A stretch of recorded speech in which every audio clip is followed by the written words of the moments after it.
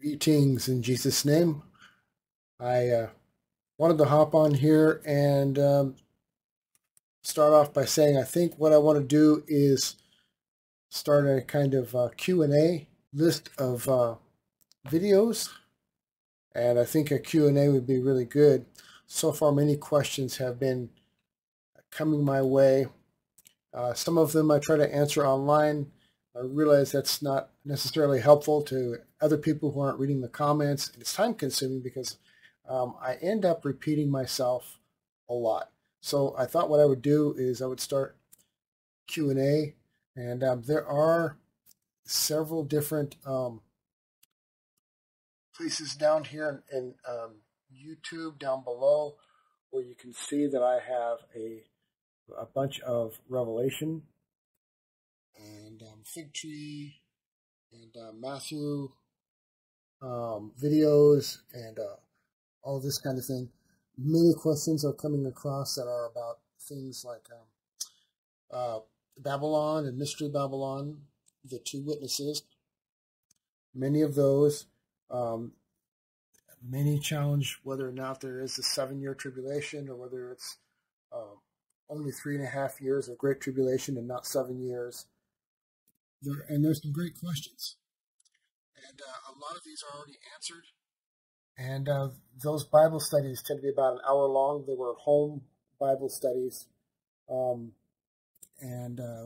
recorded them. There are some questions very often from the home audience there. And so I see up in my window up here, I can see a kitty cat in the window. She wants in.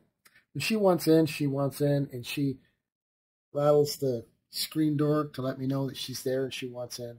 So give me just a moment. She disappeared. She's probably waiting at the front door. Off to the side over there is the front door. So let me step around over there and let her in. I will be right back. This particular one is Skittle. Started off as my daughter's cat, and she adopted me. So anyway, she's hungry, so she's irritated, if you can see by her ears, because she wanted to come in and eat, and there's food over here, so I'm going to let her go and go eat. We've got several kitty cats around here. We've got 2 dogs. We have, I don't know, must be about a dozen chickens. So we got animals. We have a small farm around here, so we try to keep it relaxed and live in the country. And so we love our animals. We've got another kitty cat in the neighborhood that we've kind of adopted, and he's gray. And he shows up at the door once in a while looking really skinny and frail and looking for food, so give him a little dish of food. He's gray, looks pitiful, so we named him Earl because he's Earl Grey. So anyway, excuse me. So I just want to gently try to answer some of those questions. Understand that when I answer these, I'm most of the time I'm not shooting in the dark.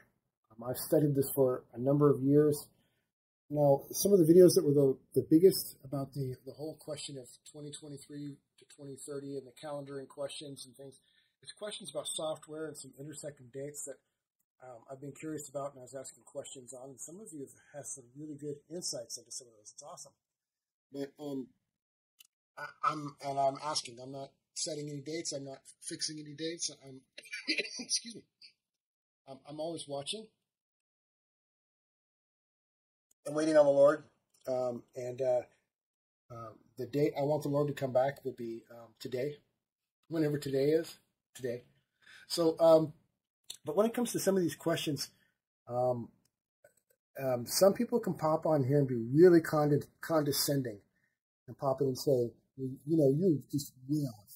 You're way off. You should read your Bible. Because that's not even close. And,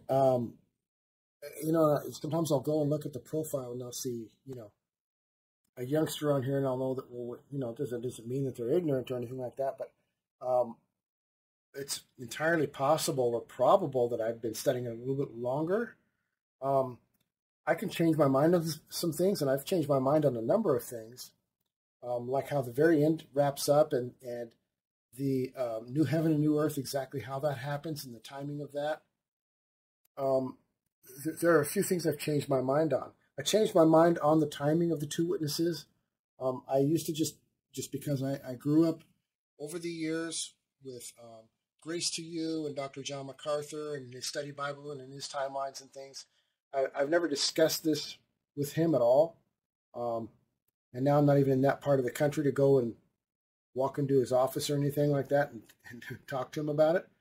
But, you know, in his timeline, he's got the two witnesses because they come on the scene where they do in the middle of the book of Revelation. That's where they enter the scene. That's where their ministry starts, and he has them going on to the end.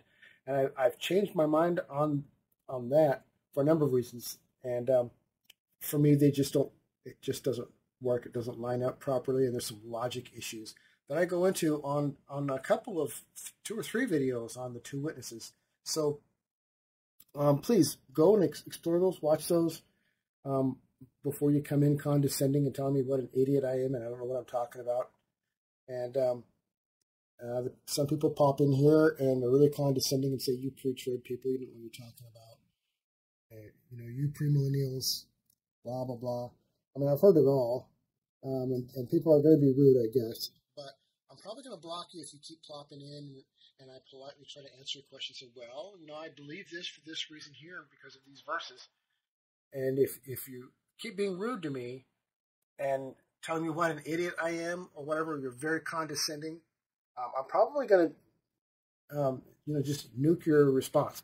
And then if you're really, really rude and all you're doing is being disruptive, I'm probably going to just block you entirely. So don't do that. If it's a one-way conversation and it's you machine gunning at me or shotgunning toward me, and there's not some good two-way conversation, then it's over. A lot of times what will happen is there will be some verses as a response that are a bunch of disassociated verses that aren't necessarily on the same topic. And a lot of times there are a lot of symbolism read into it. The two witnesses, you know, the two witnesses here. The two witnesses are the church and the Word of God. I kid you not. It's the church and the Word of God. And the fire coming out of their mouths is the power of the Word of God.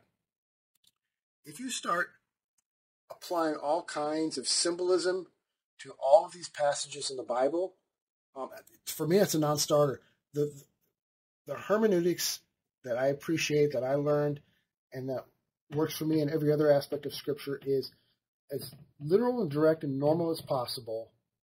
And otherwise, you know, it's what's the point?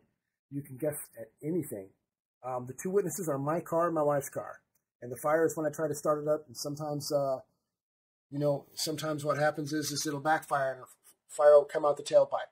That's the two witnesses. I mean, I'm using absurdity, but it can be anything. If you want to start applying all this symbolism to things, you've got to have biblical precedent for why it's that way. You better be able to show me in the Scripture, particularly in the Old Testament, probably Ezekiel, Daniel, somewhere, where you're rightly dividing the word of truth, and you've got good reason for saying this right here looks like the two witnesses. For me, I see the Mount of Transfiguration. Jesus told the disciples, "Hey, some of you here, you know, you're not going to all die before you see." Okay, and then he gives them this Mount of Transfiguration, and it's about the end, and who's there? You know, so to me, that's what Jesus was giving them a glimpse of with the two witnesses. Sometimes people are the two witnesses as a couple of organizations. And that's not necessarily what the language says. So I'll answer that. I'll get into that more. There are already some videos I've already responded to on the two witnesses.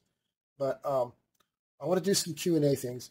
One of the things I want to answer right now is I'm getting hammered a lot by certain groups who try to tell me how evil it is and how wrong it is and how it's heresy to talk about, you know, escaping and how we shouldn't be looking to escape and that kind of stuff.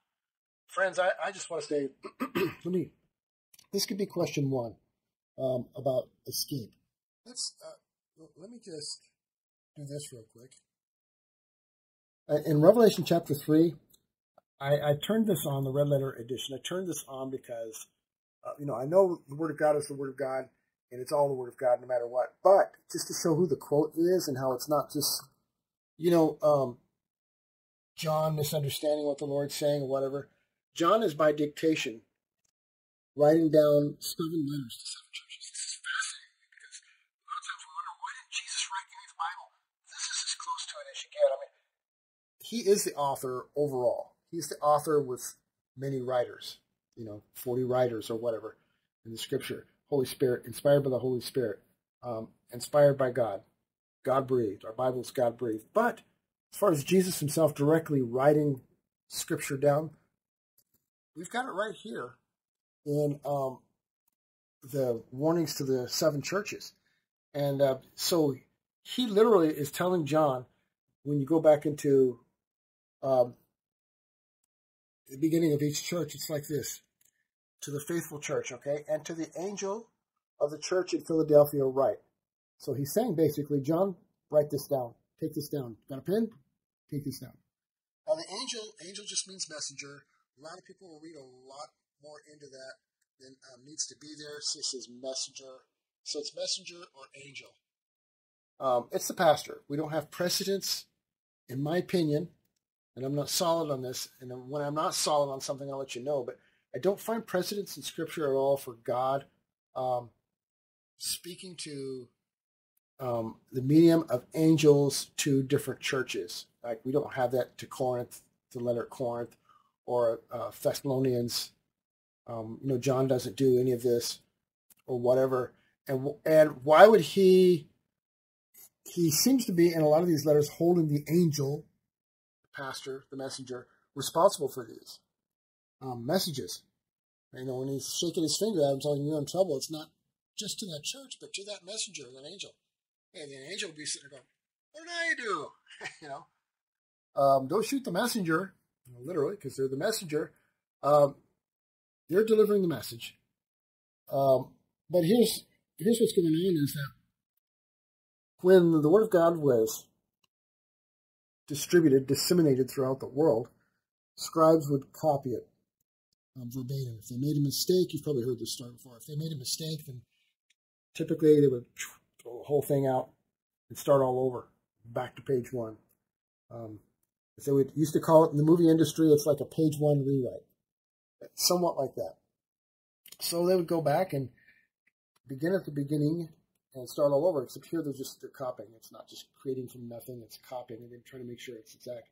Some scribes did take liberties, and we can tell because we have so many copies of the ancient documents that we can tell the ones that look a little funny. So that's why sometimes you'll read a Bible and go, what happened to this verse? This verse is missing. Well, you go back to the oldest manuscripts, and there are thousands of copies of these.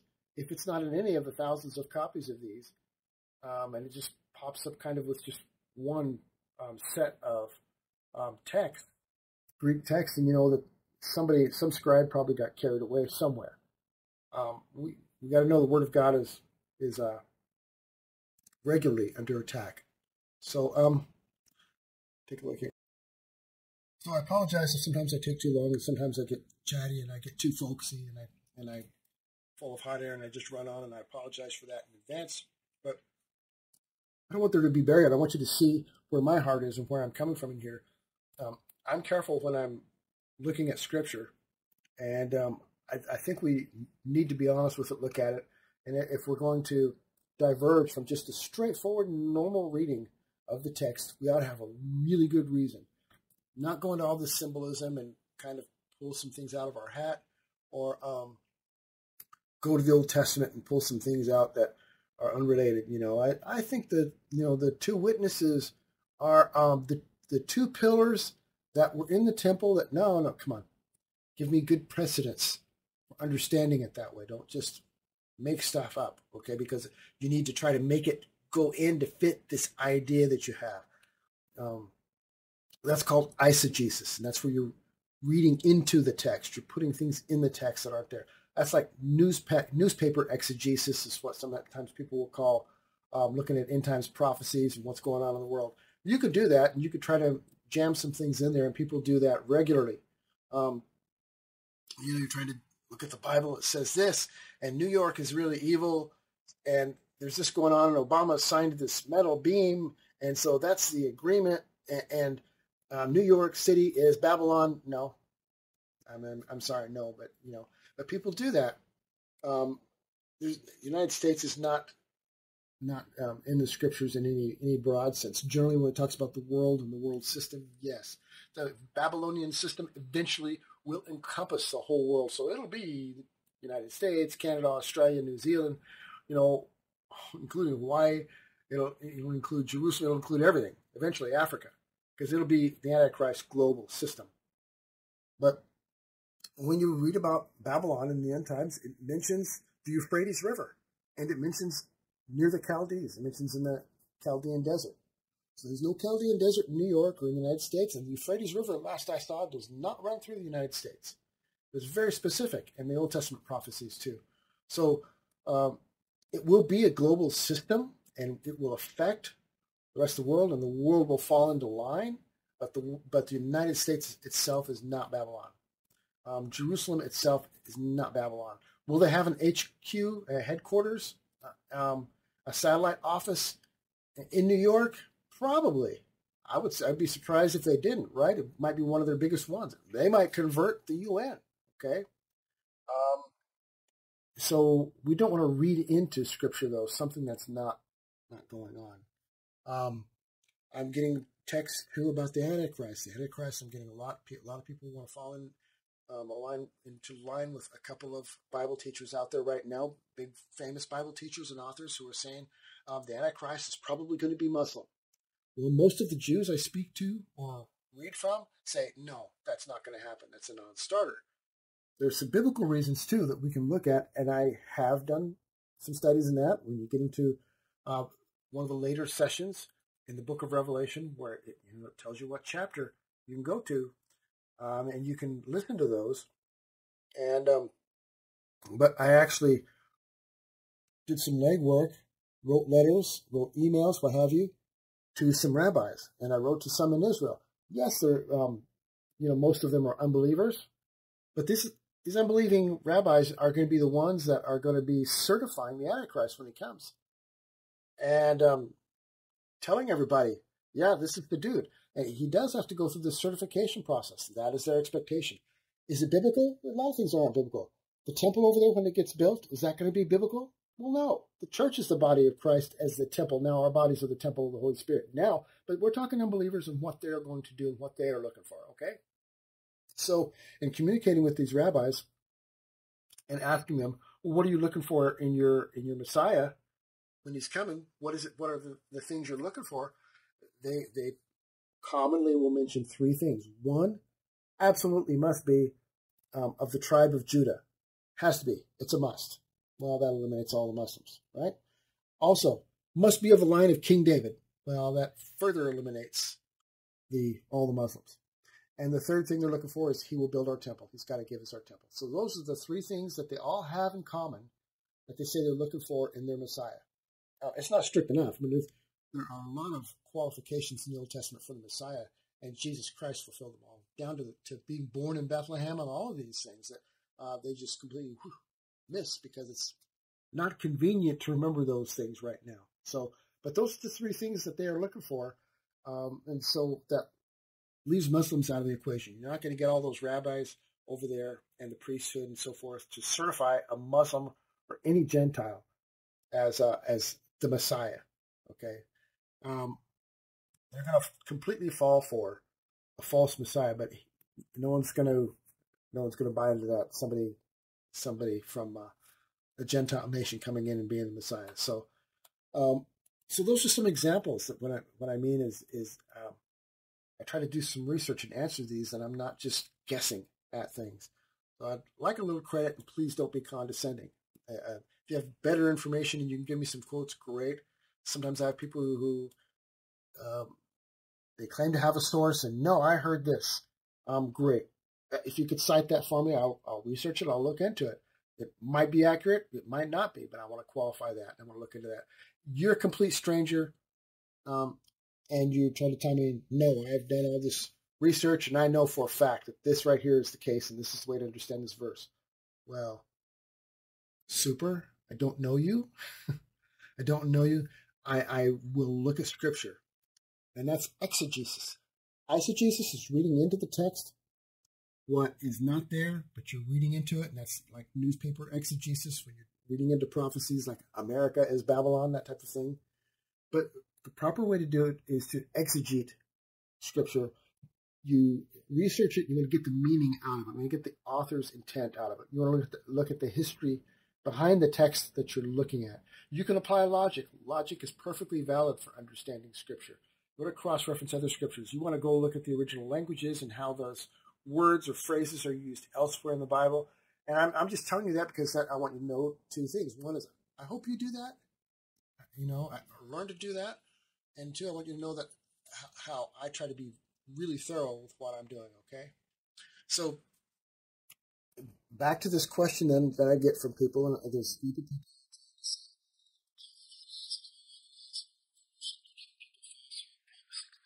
all this, and I've had people just come just short of telling me I'm going to hell for giving all these people false hope, and for all you pre-trib people trying to say that you're going to escape all this time of tribulation upon the earth and all that. And there's not one verse in the whole Bible that says that. Well, there are several. I could go into 1 Thessalonians chapter 4 and chapter 5. We could go into that. Chapter 1, too, the last verse. And I will have a video where I'm going to go into that. And I also want to do a Q&A, too, on not just on the wrath of God, but I also want to look at different terms for the day of the Lord and look a little bit at Joel and other passages and see, is it only just one day? I believe it is one day, one single day, ultimately, when Jesus sets his foot down on the Mount of Olives or whatever, when he returns that day. Everything's going to culminate to that one day, but the day is also an era. It's a segment of time that's not one 24-hour day. Because if you look at the number of events and things that have to happen and the order of events and protract it out, it's a lot longer in duration than a 24-hour day could handle. So it's an era. We do that, right? Sometimes we'll talk about, when we went to high school or something. Well, back in the day, we had to wear tennis shoes on the basketball court. And if you were on the basketball court in your street shoes, boy, that coach would have your hide. You talk about that back in the day. You're talking about an era. You're not talking about one day. Although you probably might have your mind focused on one particular day when that coach jumped on somebody. Maybe it was you. But we use idioms like that somewhat too. Well, using hyperbole, hyperbolic language, exaggerative language to make a point is quite common in Hebrew, in the Hebrew language, in writing and speaking. So you've got to know when to apply that and when not to. So you have to be very careful reading the text. You've got to let the context, the entire passage where you're at, determine the meaning. So let's take a look here real quick, because I'm blathering on too long here. And I'm already getting ready to run into like 30 minutes or some ridiculous thing. So look at this. I put this red letter here so you know that John's not saying this and I'm not saying this. Jesus is saying this, okay? These things says he who is holy, he who is true, he who has the key of David, he who opens and no one shuts, and shuts and no one opens. I hope you realize that's Jesus Christ, right? I know your works. See, I set before you an open door, and no one can shut it. For you have a little strength, and have kept my word, and have not denied my name. This is a faithful church. Indeed, I will make those of the synagogue of Satan who say they are Jews, and are not, but lie. They're talking about the Judaizers, right? Indeed, I will make them come and worship before your feet, and to know that I have loved you. Now listen to this. This is important. Because you've kept my command to persevere, I will keep you from the hour of trial. Now, is a literal 60-minute hour? Probably not, right? It probably means a time, a duration. It's like saying the day of the Lord, an hour of trial. Okay? And we know it's not just 60 minutes because, the things that are going to happen, we know are going to take more than 1 hour to take place. Okay? So this is what I mean about these idioms you have to look at and apply. And so he says, I will keep you from the hour of trial, which shall come upon the whole world. So it's going to come upon the whole world, not just Jerusalem, not just New York, not just name a town, not just Babylon. It's going to come upon the whole world to test who? Those who dwell on the earth. That's pretty much everybody, right? But at the same time, he says, I also will keep you from the hour of trial, to test those who dwell on the whole earth. So riddle me this, Batman. Pardon the cultural reference. How's it going to keep us from that? If it's going to be on the whole world and to test those who dwell on the earth, how is that going to happen? Now we can do this. That was New King James. We can look at the pick a version, NASB, just for the sake of getting some examples, and this is how we should study. This is how we should do it. Because you've kept my word of perseverance, I will also keep you from the hour of testing, that hour which is about to come upon the whole world to test those who live on the earth. Pretty much says the same thing. If you want another version, you should keep looking. Some of these you should avoid. I would avoid, a lot of these versions on here. New Living Translation, not Living Bible. This is the New Living Translation. Let's look at this for grants, just to get it from another flavor. Because you have obeyed my command to persevere, I will protect you from the great time of testing that will come upon the whole world to test those who belong to this world. Now, that's an interesting spin, and that's clear, right? I'll let you know that the thrust of the text, which the Greek does agree with, is that it's going to test those who are left here on the earth because they belong on the earth, but it's going to test those earth dwellers. You can look at another version on here. A lot of people say, I like the King James Version. It's the authorized version. Well, authorized by King James, not by God, but that's okay. Because you have obeyed my command to persevere, I will protect you from the great time of testing that will come upon the whole world to test those who belong to this world. See, the same type of flavor, who belong to this world. So Jesus himself is the one who's promising to keep people out. Now, in the Greek, and we can pull up a Greek version on here, but I'd like you to do it yourself, is terio ek. And I pulled this slide up before in studying this. Terio ek, it means I'm going to keep you completely and totally out of the question, out of the way, removed utterly from all of this. You're not going to go through it, but be saved through it like Noah was in the ark. You're not going to be in the middle of it and then taken out and removed before bad things happen or whatever. No, it's utterly and completely and totally kept out. There are different ways they would say those things that I just described. But terio ek means, there's a train coming down the railroad tracks, and I'm just going to, way before it even gets here, I'm just going to get you completely out of the way and remove you completely from the question at all. You're not even going to be part of the equation here with that. So I want to do these Q&As like this.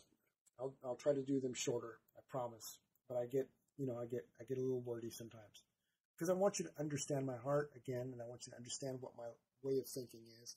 And if there's something wrong with my way of thinking or whatever, then I'm sorry, folks can disagree. But I want you to know that and to appreciate, I hope, that I try to be very thorough in looking at things and looking at the background, look at the original language, look at it from different translations, that type of thing. Okay. So anyway, I hope this has been helpful.